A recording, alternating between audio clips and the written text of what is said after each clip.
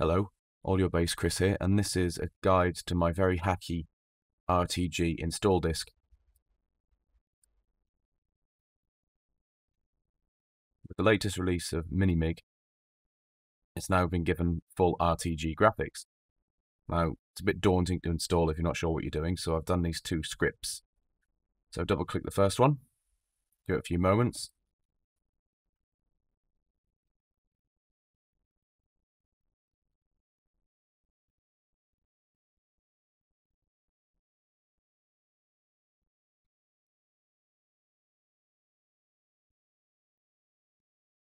Okay. Open your RAM disk and execute the Picasso 96 setup utility. There it is. Double click setup. Proceed. First install. Intermediate user. Install for real. Proceed. Proceed. Proceed. Proceed.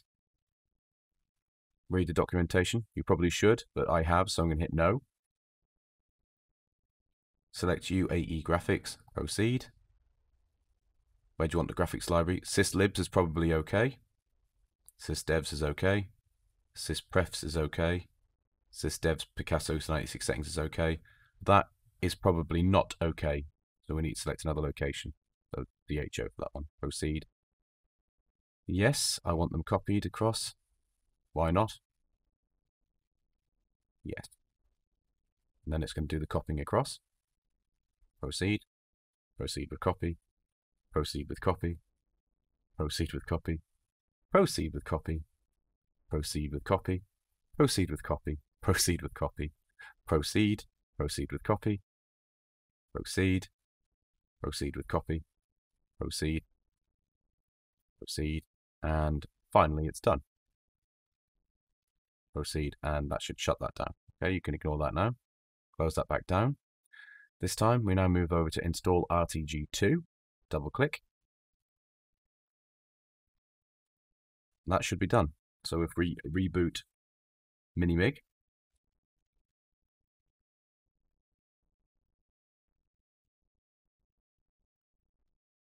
you probably don't need the install RTG disk now.